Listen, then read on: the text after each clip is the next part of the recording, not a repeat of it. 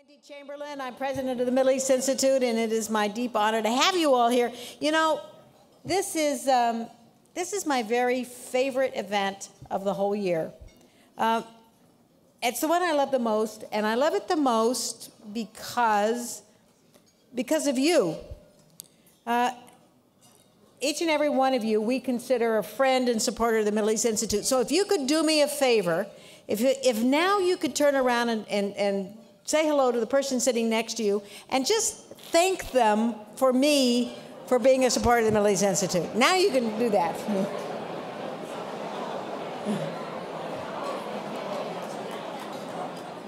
And I ask you to do that. I ask you to do that, and I ask you to thank each other for being friends and supporters of the Middle East Institute.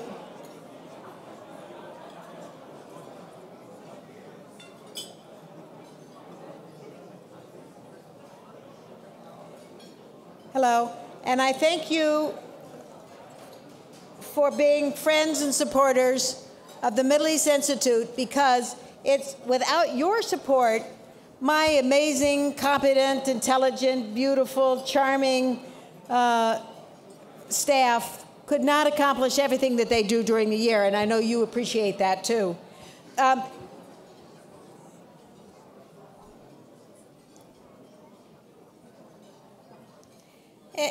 MEI, Middle East Institute,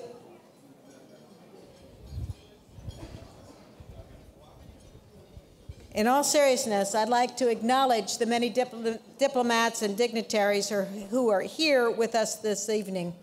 The Honorable Darrell Issa, Congressman from California.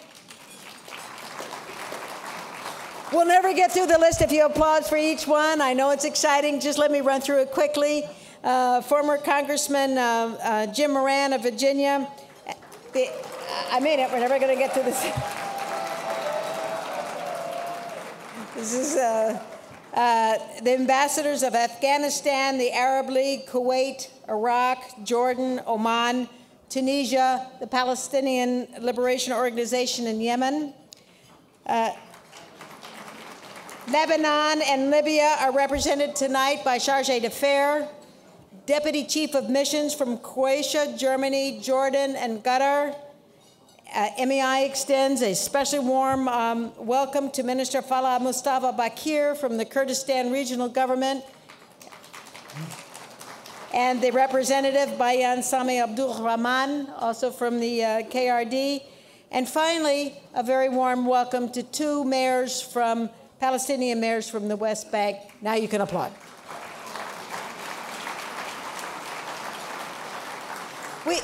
We really thank you, diplomats and dignitaries, for all that you do to keep diplomacy and dialogue alive between our two capitals. And I especially want to thank our Board of Governors, many of whom are here this evening, and several members of our International Advisory Council, Tom Pickering, Shafiq Gabri, and George Corey. Please applause. Once again, we're very appreciative of all the support, and particularly for those corporations, for those individuals, and for the embassies that support us monetarily to enable us, my wonderful, wonderful staff, to do all the work that they do throughout the year. Now, there really are too many to mention, but you'll see, when you're not seeing me, you'll see their logos up on the screens on both sides of this hall. Tonight, we are honoring two very special individuals who have created opportunities for people of the Middle East so that they can personally achieve go well beyond their personal experiences and expectations and achieve their ambitions. Her Highness Sheikh Rahusa Sabah Al-Salam Al-Sabah,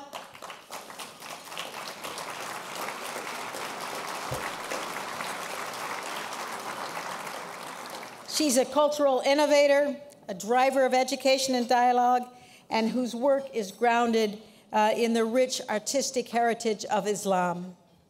Mr. Fatih Gandour,